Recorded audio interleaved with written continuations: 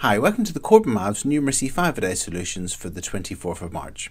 If you want a hint on just one particular question, feel free to pause the video now and to make a note of the video number, and you can go to corbettmaths.com and watch that video number, and that'll give you a hint for one particular question if you're stuck on just one. If you're looking for the video solutions to all of them now, just press play. So our first question says, find the perimeter of the rectangle. So to find the perimeter of a rectangle, we just need to work out the distance around the outside of the rectangle. As you can see, we know the length of the top of the rectangle is 6 centimeters. That means the length of the bottom of the rectangle is 6 centimeters. And we know the length for the right hand side is 3 centimeters. That means the length of the left hand side would also be equal to 3 centimeters. So we just need to work out what 6 plus 3 plus 6 plus 3 is. So 6 plus 3 is 9. Plus 6 is 15, plus 3 is 18. So the answer would be 18 centimeters. Okay, so our next question. The next question says find the area of the rectangle. So to find the area of a rectangle, we just need to multiply the length by the width. So the length is equal to 6 and the width is equal to 3. So we're going to do 6 times 3, which is equal to 18, and its area, so it's going to be centimeters squared. And it's very important in this question we've got the units right. So as you can see, for perimeter, it's centimeters, and for the area of this rectangle, it would be centimeters squared. Okay, our next question. So our next question says, write 1/5 as a percentage. Now I think it's very important that you learn fifths as percentages. So 1/5 is equal to 20%. 2/5 would be 40%, 3/5 would be equal to 60%, 4/5 would be equal to 80%, and 5/5, well, that's a whole, which is 100%. So 1/5 is equal to 20%, because a fifth of 100 is 20, so 20%. Our next question says, write 3/5 as a percentage. Well, that's 3/5, so that's going to be 3 lots of 20, and that's going to be equal to 60, so that's 60%.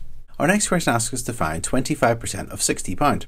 So to find 25% of a number, we divide it by 4, or half it and half it again. So if we do half of £60, that's £30, and if we half it again, that's £15.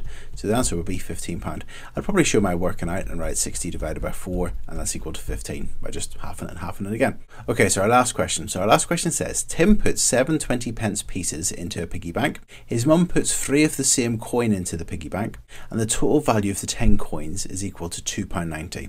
What coins did his mum put into the piggy bank? So the first thing I would want to do in this question is work out how much money Tim had in the piggy bank before his mum put anything in. So he had 7 20p pieces. So we're going to do 20 multiplied by 7. And when we do that, we get, well, 7 times 0 is 0, and 7 times 2 is 14. So it will be equal to £1.40.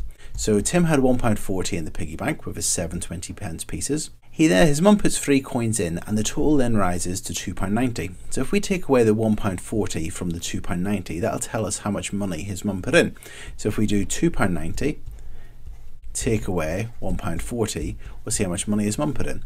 So if we do 290, take away 140, we get 0 take away 0 is 0, 9 take away 4 is 5, and 2 take away 1 is 1. So his mum put in £1.50. Now she put in 3 coins. If we divide £1.50 by 3, well, I can already tell it's going to be 50p coins, because 3 50p's is £1.50. But if we do 150 divided by 3, well, 3 into 1 doesn't go, remainder 1. 3 into 15 goes 5 times, and 3 into 0 goes 0 times. So the answer is 50p's. So his mum put in 3 50p coins, 3 50p coins. And that's it.